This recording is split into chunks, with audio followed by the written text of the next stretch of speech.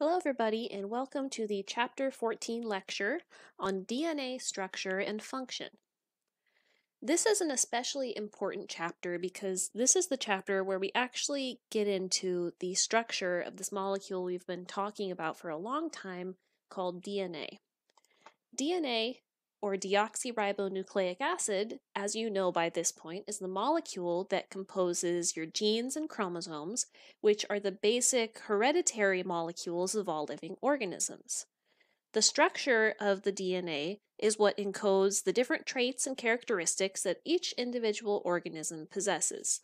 And therefore, knowledge of the structure of DNA is very important because the structure is what gives rise to the actual traits.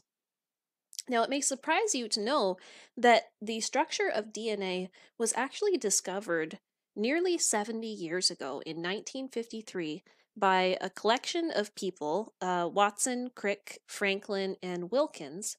And this discovery has ended up being one of the greatest discoveries of all time. And this is because it has enabled so many different technologies and solutions to come in the world of science and medicine that were not possible before DNA structure was realized. Because we know the structure of DNA, we are now able to understand the genetic basis for diseases that are passed down or caused by mutations. For example, sickle cell anemia is a disease that we talked about in our last lecture, which is caused by a single mutation in the gene for making the protein hemoglobin, which is responsible for carrying oxygen to all of the tissues of your body, and it resides inside of red blood cells. We know this because we understand the structure of DNA and we understand that changing the structure of this particular part of your DNA can result in a mutation that sickles the shape of the red blood cells. This is just one example of a genetically caused disease that we understand now because we understand the structure of DNA.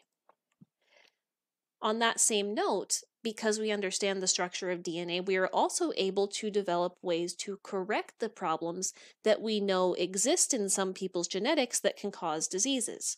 For example, at the very beginning of class, we talked about how the FDA had approved the first ever gene therapy used for pediatric leukemia, which involves actually taking cells out of the body and training immune system cells to fight this particular form of cancer by genetically engineering them and putting them back into the body so that they can do their job. And it's a highly effective form of treatment.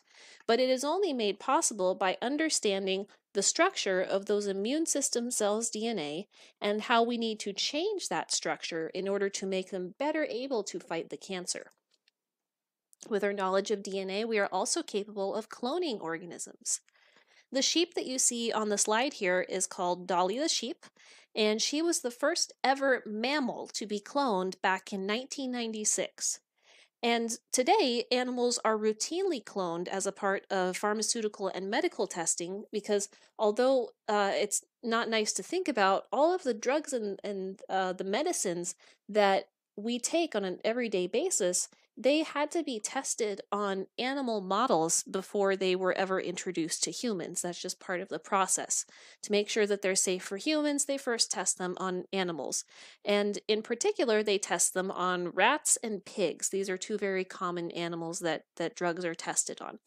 And in order to make sure that the majority of variables are all controlled and kept consistent, large amounts of genetically identical clones of these animals are produced, and these gatherings of clones are what the drugs are actually tested upon. So it's an important concept for our pharmaceutical testing. And then finally, with our knowledge of DNA, we can understand evolutionary and familial relationships. Just like you can look at the DNA of a child and determine who that child's parent is based upon their DNA, you can also determine evolutionary relationships by comparing different species and determining what species are most closely related or what could be the evolutionary ancestor of such and such species. This works on the species level as well as with individual organisms.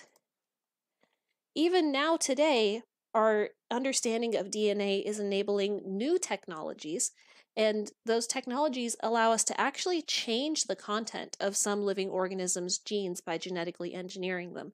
And believe it or not, this is even happening in humans. The headline right here, which says, "A year in, the first patient to get gene editing for sickle cell disease is thriving." This is an example of this kind of genetic engineering which is actually being carried out on humans. This lady, who has sickle cell disease, had her red blood cells genetically engineered to correct the mutation which causes the disease, and then placed back into her body, and at this point it appears to be working really, really well. So again, this is just one example that would not be possible unless we understood the structure and function of DNA, which is what this chapter is all about. So now that I hopefully have convinced you that this is an important chapter for understanding all of these different phenomenon, let's get down to the details of the structure and function of DNA. Part of this will be review, such as this slide, which tells us that there are 4 different nitrogenous bases within the nucleotides that compose DNA. And those are adenine, guanine, cytosine, and thymine, which are respectively indicated with the variables A, G, C, and T. Within these 4 different nitrogenous bases, there are actually 2 different groups. The nitrogenous bases that only have one ring are classified as pyrimidines, whereas the ones that have 2 rings are classified as purines. So adenine and guanine are considered a purine, and cytosine and thymine are considered a pyrimidine. The other components of the DNA nucleotide are the phosphate group and the sugar. And while the nitrogenous base can vary between A, T, G, and C, the phosphate group and the sugar are always the same, because phosphate groups are phosphate groups. Nothing can change about those. And the sugar found in DNA is always deoxyribose, which is the namesake of the molecule. So here's what the 4 different DNA nucleotides look like, each of which has an identical phosphate group and an identical sugar. The only thing that changes between them is their nitrogenous base. Each of these is just a single building block of a larger DNA strand, and we saw earlier in the semester that the way that these molecules are put together is through something called a dehydration reaction, where a hydrogen and an oxygen and hydrogen from 2 separate building blocks get together, form a water molecule that leaves, and in their place there is a new bond that is formed linking the 2 building blocks, which is actually called a phosphodiester linkage or a phosphodiester bond. So the bond between the 2 different building blocks is called a phosphodiester bond. So knowing this, let's go ahead and see how a strand of DNA can be constructed from individual nucleotides. Here we're looking at one nucleotide. We've got a phosphate group, the deoxyribose sugar shown as this green hexagon, and then we have the nitrogenous base, which in this case is adenine, shown with A. If we add a second nucleotide to make a small chain here, we have linked the 2 with a phosphodiester bond, and this particular nucleotide has the nitrogenous base C corresponding to cytosine. We keep doing this over and over, and eventually we get something that looks like a strand of DNA. Now together, the sugar and the phosphate groups, which as you can see alternate down the left-hand side of this strand, those are considered the backbone of the DNA molecule. So the backbone is this alternating chain of phosphates and sugars. The role that the nitrogenous bases play is not in holding the nucleotides together, like the phosphates and sugars do, but rather the nitrogenous bases hold this one strand to its complementary strand. Hydrogen bonds are connecting the 2 strands between the nitrogenous bases. And the 2 strands are called complementary strands because the sequence of one strand predicts the sequence of the other strand, in that only certain nitrogenous bases will associate with other nitrogenous bases.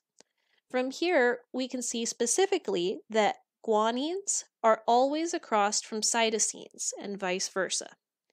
We can also see that adenines are only attracted to thymines and vice versa. We can also see that between these two different pairs, the G's with the C's and the A's with the T's, there are different numbers of connections or hydrogen bonds between the two. Thymine and adenine are always linked by 2 hydrogen bonds, whereas guanine and cytosine are always linked by 3 hydrogen bonds.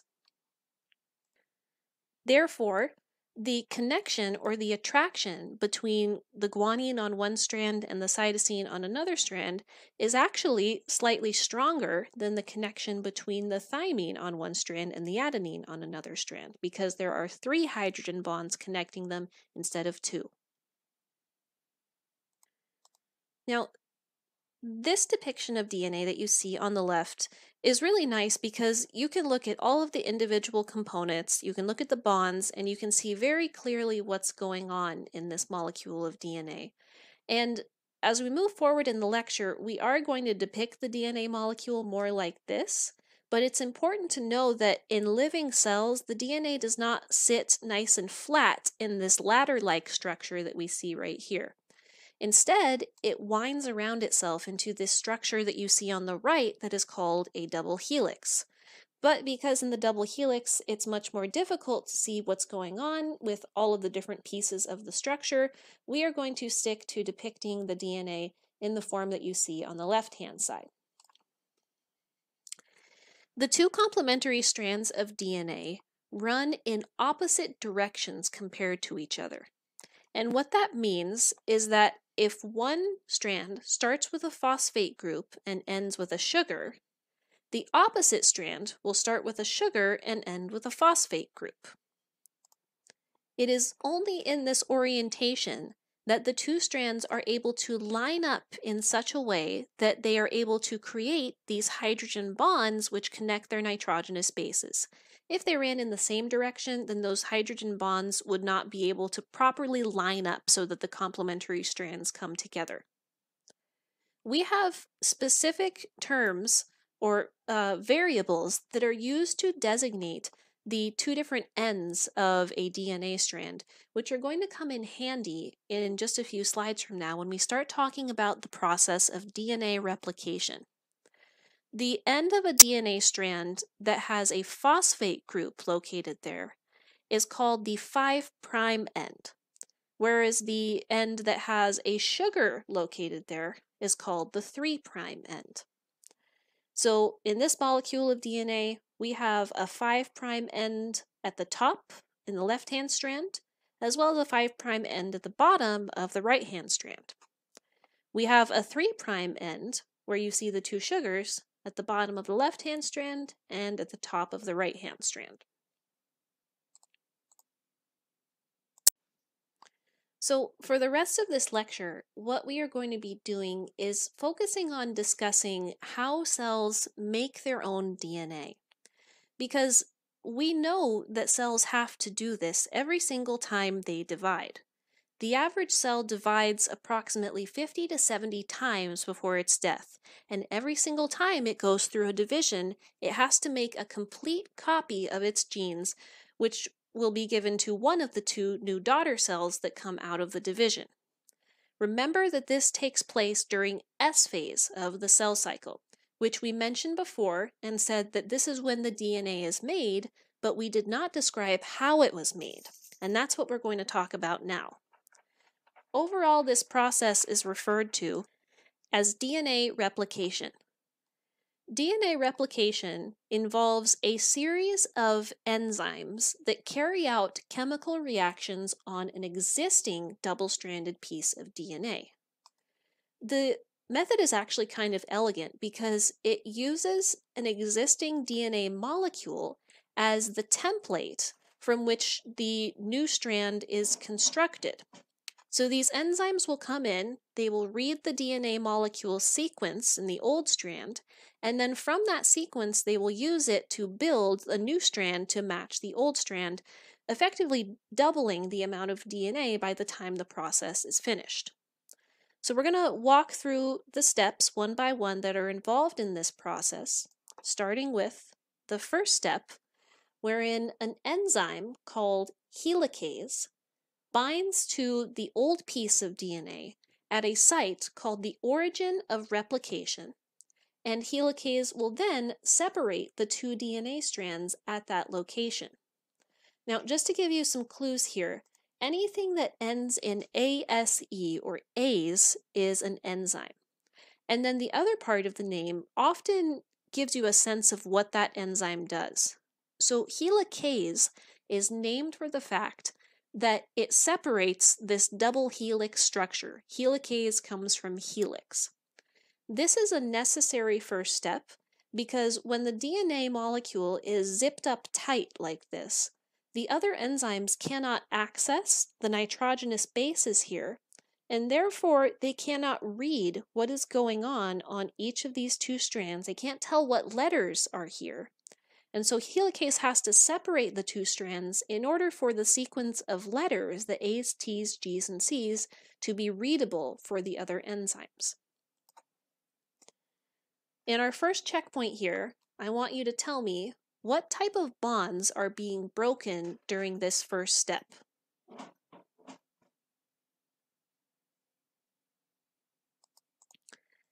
Okay, so let's get back to this DNA molecule. Helicase has bound to the origin of replication, and then it moves through the DNA and it separates the two strands, moving in this direction here. After it does some separating action, then in order to keep the two strands separated from each other, special binding proteins come on the scene and attach to each of the single strands to prevent them from zipping right back up with each other. This is necessary because, remember, these two strands are complementary, and the sequence of letters on this strand is highly attracted to the sequence of letters on this strand. Therefore, to prevent those attractions from simply causing the helicase's work to be undone, the binding proteins keep the two strands separate from each other. So far, we have opened up the DNA molecule, and we have secured the two strands to keep them apart. What would make sense to happen next is for another enzyme to come in and start reading the sequence of letters and building a new strand based upon those letters there. However, there's a problem. And that problem is that the enzyme that makes the DNA does not actually know where to start reading. And so there's an intervening step that has to come first, where a little molecule is created which will teach the DNA making enzyme where to start making DNA. So this step involves another enzyme called primase entering the scene. And primase will actually create a short piece, not of DNA, but of DNA's cousin, RNA, called a primer on each of the DNA template strands.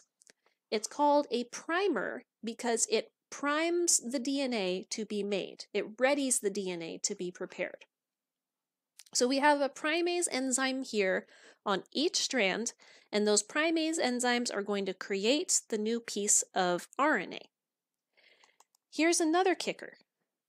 All of these enzymes that are involved in DNA replication are going to read the DNA template in a specific direction and write their new strand in the opposite direction. If you see on this diagram here, we have the 5' and the 3' ends denoted, and we can see that the strands run in opposite directions to each other, just like we learned. We've got the sugar end, the 3' over here, and if we follow that strand down, we have the phosphate expected with the 5' end. And then on the opposite strand, it runs in the opposite direction with the sugar end directly opposite of the phosphate. We follow that strand down to the other side and we see the phosphate end. Now, I'll remind you that the rule is that the enzymes involved in this process read the DNA starting at the 3' end and moving towards the 5' end. And they write their new strand 5' to 3'.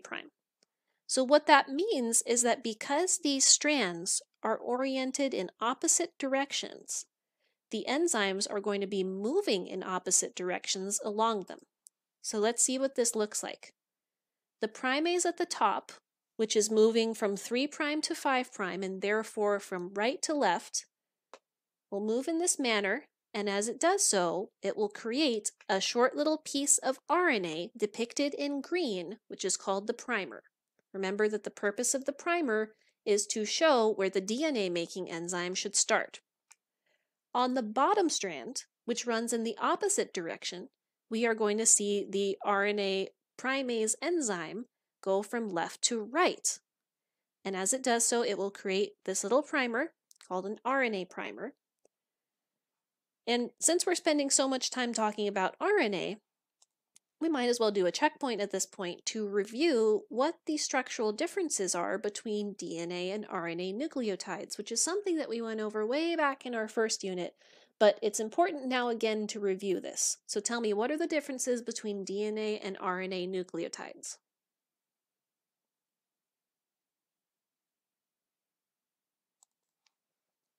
Okay, so getting back to the primase. The primase has created this little piece of RNA, the purpose of which is to figure out for the DNA enzyme where it needs to start. So now the DNA enzyme can come on the scene, and the DNA enzyme is called DNA polymerase III. There are other DNA polymerase enzymes called DNA polymerase I and DNA polymerase II, but again, these enzymes were named in the order in which they were discovered, not in the order in which they are relevant to the process.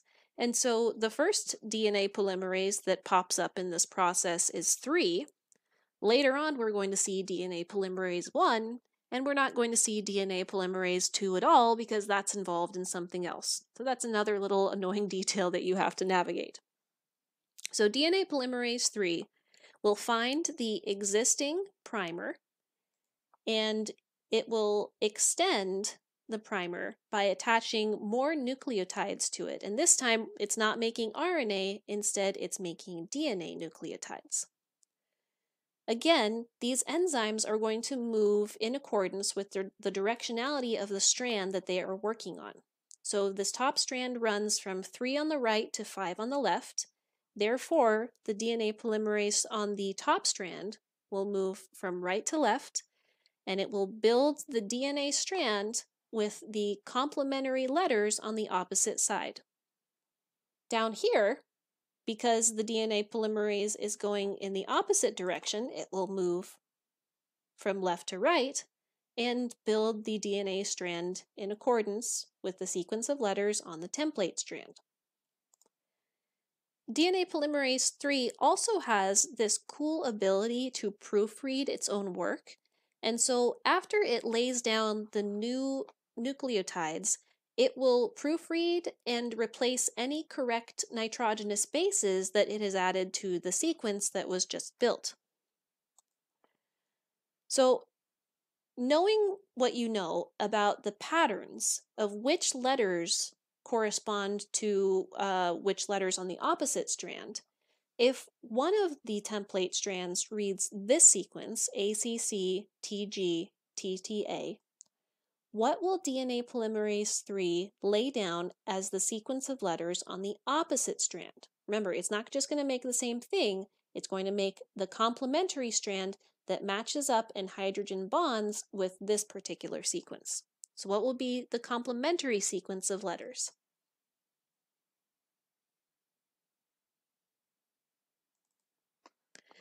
Now, while all this is happening, this enzyme helicase, which we saw in the very first step, is still working to further unzip the double helix of the DNA. As it does this, it exposes more DNA here, which can then be copied.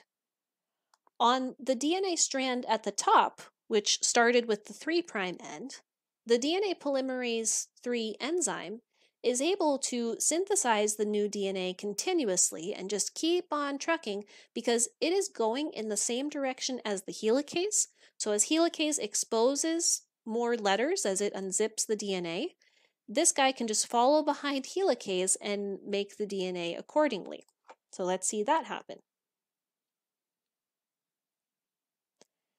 On the other strand, however, we have a little bit of a problem. The strand that begins with the 5' end has an issue because this polymerase has made it all the way to the end of this strand here, right? And so it will make until it can't make any more DNA. But after that, something else has to happen. Because all of these newly exposed DNA bases, these are now behind the direction of the DNA polymerase. And so the process literally has to start over. Once again, primase has to come on the scene. It has to go as close as it can to the replication fork here, where the two strands are being peeled apart. And it will build the new primer, showing DNA polymerase where to start again. And then after primase is finished, DNA polymerase 3 will once again find the end of the primer, and moving again in the same direction, it will make another little fragment of DNA and proofread its work. So now the DNA that we have looks like this.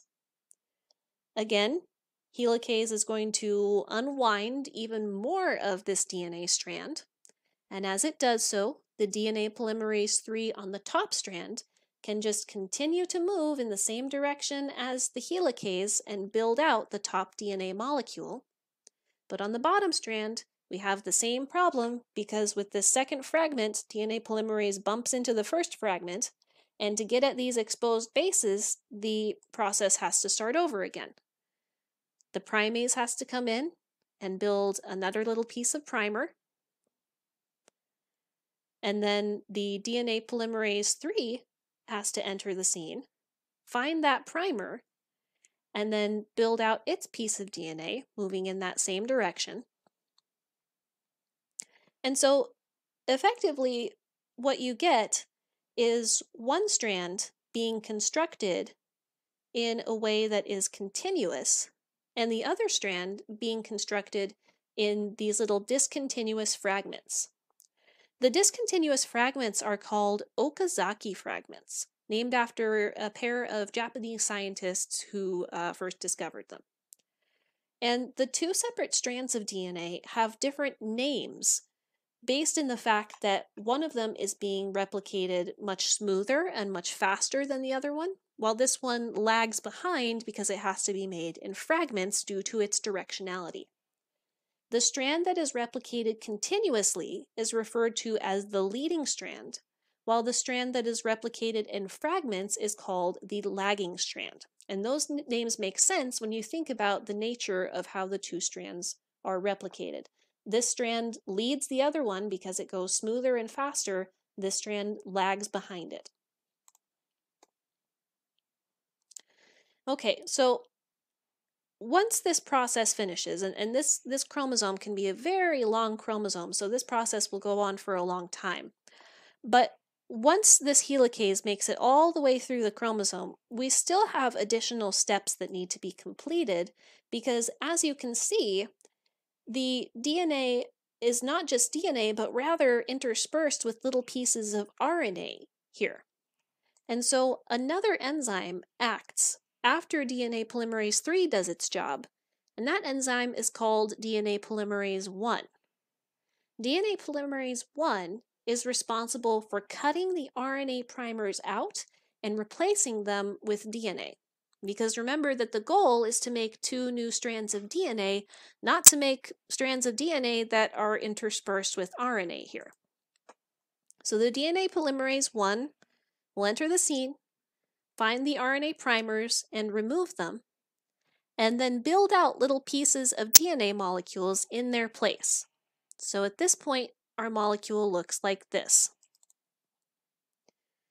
We're still not completely done here because, as you can see, there are these little gaps in the backbone of the molecule that represents the new lagging strand here. And so the very last step in preparing these DNA molecules is for a final enzyme called ligase to enter and repair these little nicks in the backbone of the new DNA between the Okazaki fragments. So ligase will enter, it will repair the phosphodiester bonds that are missing between those different fragments, and then finally you have what look like two pretty continuous intact molecules of DNA. So we just walked through those different steps in the process piecewise, and I did my best to animate them as we went through, but I also want you guys to see them in the form of a video where they all lead into each other in one nice smooth continuation. So we're going to take a second and cut to that video, and then we'll come back to the lecture. The replication of DNA begins at a sequence of nucleotides called the origin of replication. Helicase unwinds the double-stranded DNA helix, and single-strand binding proteins react with the single-stranded regions of the DNA and stabilize it. DNA polymerase III is the major enzyme involved in DNA replication. DNA polymerase III can only add a nucleotide to the 3' end of a pre-existing chain of nucleotides, and it cannot initiate a nucleotide chain. Therefore, an RNA polymerase, called a primase, constructs an RNA primer, a sequence of about 10 nucleotides complementary to the parent DNA. DNA polymerase III can then add deoxyribonucleotides to synthesize the new complementary strand of DNA. Because the two parent strands of DNA are antiparallel, they are oriented in opposite directions and must therefore be elongated by different mechanisms. The leading strand elongates toward the replication fork by adding nucleotides continuously to its growing 3' end. In contrast, the lagging strand, which elongates away from the replication fork, is synthesized discontinuously as a series of short segments called Okazaki fragments. When the DNA polymerase III reaches the RNA primer on the lagging strand, it is replaced by DNA polymerase I, which removes the RNA and replaces it with DNA. DNA ligase then attaches and forms phosphodiester bonds. The DNA is further unwound, new primers are made, and DNA polymerase III jumps ahead to begin synthesizing another Okazaki fragment. For simplicity, DNA polymerase III has been depicted as separate units, one acting on the leading strand and the other acting on the lagging strand. The current view of DNA polymerase III is that the two subunits function together with the DNA on the lagging strand, folding to allow the dimeric DNA polymerase molecule to replicate both strands of the parental DNA duplex simultaneously. Proteins other than DNA polymerase III are not shown. So hopefully that video was helpful for you seeing the big picture of the process. One final concept that we want to discuss in relation to DNA replication is that the process is both elegant and efficient in that it is semi-conservative. The word conserve means to save or preserve. Water conservation, for example, means to save water. And so semi-conservative refers to the fact that every new double-stranded piece of DNA that a cell passes on to a daughter cell is made of two strands, one of which is actually the old DNA, and the other of which is the new DNA that was made based upon the sequence of the template in the old strand. Therefore, it is semi-conservative. We're going to finish this lecture off with just a few checkpoints to test your knowledge. In this one, tell me what would happen to a cell that had a dysfunctional version of the enzyme helicase. Similarly, in this one, tell me what would happen to a cell that had a dysfunctional version of the enzyme DNA polymerase I.